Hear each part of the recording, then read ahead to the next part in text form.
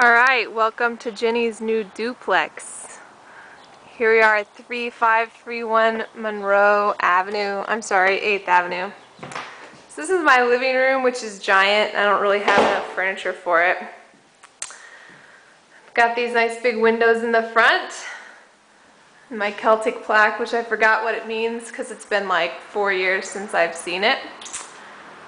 And this way is the kitchen, which has tons of counter space, and it's lovely. In my breakfast room, turn some lights on there.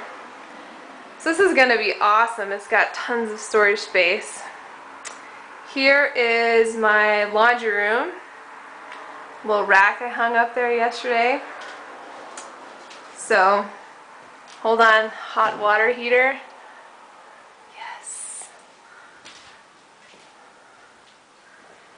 And I love the tree out the front.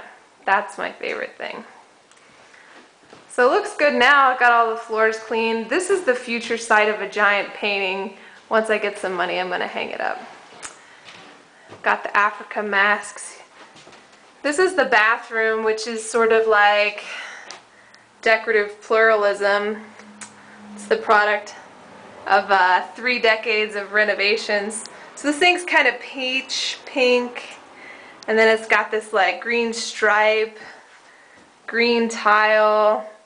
So just did the best I could there with a crazy shower curtain. Then this is my room through here, which is mostly like pretty boring so far, but it's huge. Still keeping with the Empire State Building theme. And my furniture, which I just learned has been passed down since before my mom was born. So that's pretty cool. Got all my shelves over there. And then this is my doorbell, which is pretty cool. This is the guest room, which is my masterpiece at the moment. Gonna hang up all these panels once my parents come and can give some assistance.